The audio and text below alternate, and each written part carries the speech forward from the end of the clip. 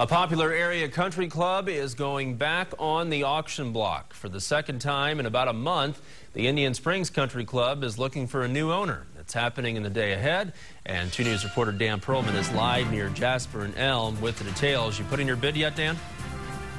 No, I was actually going to pool my money with you. Do you want to go in on it with me? Let's do it.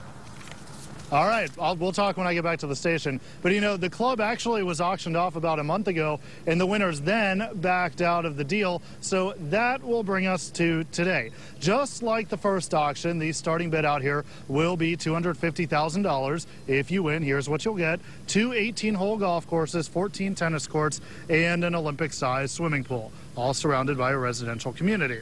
The property originally sold for $4 million.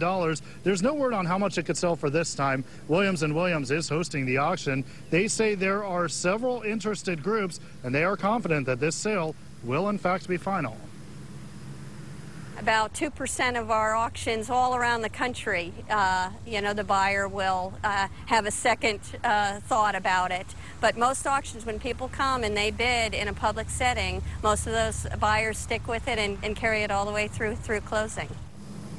Now the auction will begin at 3 o'clock today. It will be held at the Williams & Williams offices. Those are near 71st and Lewis. There is a registration deposit. That is $20,000. For more information on all of this, just head over to our website. That, of course, is KJRH.com.